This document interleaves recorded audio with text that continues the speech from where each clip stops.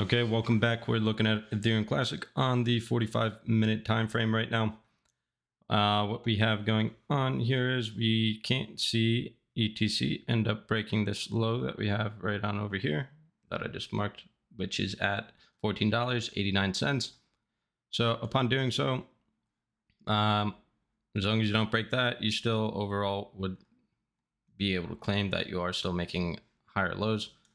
Now, however, you did see that we did get a swift rejection all the way up here based off of this prior support level. Support flipped into resistance right on over here. We did take out this prior high. Now, the other thing I do want to mention here is, should we end up breaking this $14.89, then it's pretty much anyone's guess, lower from there. You can see that we had this like massive volatility influx over here.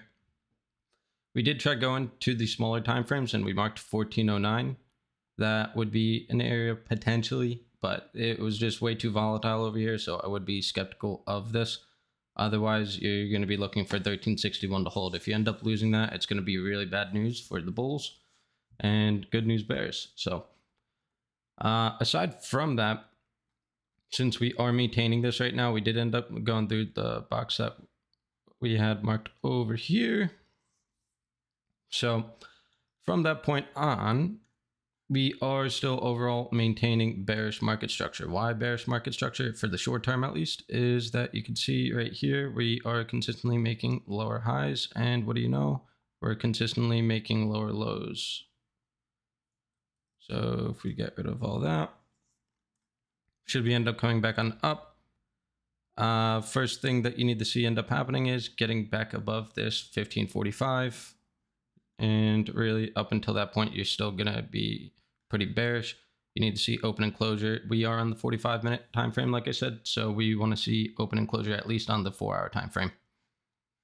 Otherwise, coming back on down, I guess only other area that I could maybe make an argument for, we are kind of in it already, but there's just not a whole lot to really go off of. At least for this, is going to be this small consolidation range. If it would like to load, that would be wonderful. About 1503, that does make sense. Did we hit 1503 yet? Yeah, we did. But we went through there. Let's see, 1503. So if we do get a little bit push lower, 1503 is going to be the name. Don't wear it out. We'll do it to 15. Now, the one last thing that I do want to mention here is, that is for your upside. I'm going to go over, or downside, I'm going to go over upside here in a second. But the last thing I do want to mention is, if Bitcoin and or Ethereum end up taking a fat dump, do anticipate ETC to follow. It's most likely not going to act independent, or at least not act independent at this point. Anyway, coming up from here, where could we potentially anticipate? It would actually be right around here, if I'm not mistaken. Oh wait, no.